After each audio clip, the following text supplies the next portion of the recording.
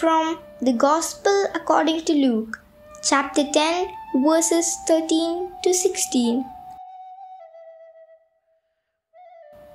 Jesus said to them, "Woe to you, Chorazin! Woe to you, Bethsaida! For if the mighty deeds done in your midst had been done in Tyre and Sidon, they would long ago have repented, sitting in sackcloth and ashes. But it will be more tolerable for Tyre and Sidon at the judgment than for you. And as for you, Capernaum, will you be exalted to heaven? You will go down to the netherworld. Whoever listens to you, listens to me. Whoever rejects you, rejects me. And whoever rejects me, rejects the one who sent me."